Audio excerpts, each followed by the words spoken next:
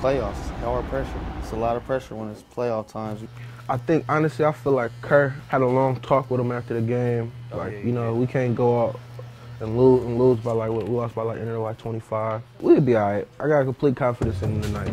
What's happening, Warrior fans? Welcome back home here to Oracle Arena, of course, for Game 5 of the Western Conference Finals. I am your hype man, Franco Finn. And I'm Ruby Lopez, and big game, Franco. Lots going on tonight.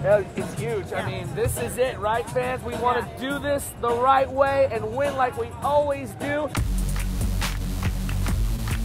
Curry with the ball outside, backdoor lob, Bogut's got it, and he dunked it down.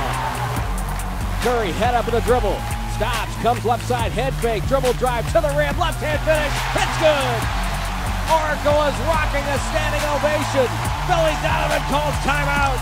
Barnes trailing, takes it, fires it, and hits a three. At Golden State has their largest lead of the game, 89-77. It's an 8-0 Warriors run. Livingston to the most space, fakes the three, drives on Adams, around Durant, up and in with the left hand, and it's good, and a foul on Durant, a blocking foul. Back to Curry, 10 on the shot clock, screen and roll with Iguodala, Curry on Adams, wants the ball, takes it down the lane, goes up and under, right hand scoop, it's up and good! Curry! And once again, Oracle Arena is rocking. Golden State Warriors trying to become the 10th team in NBA history to come back after being down 3-1, and they have one of the 3 games in the books.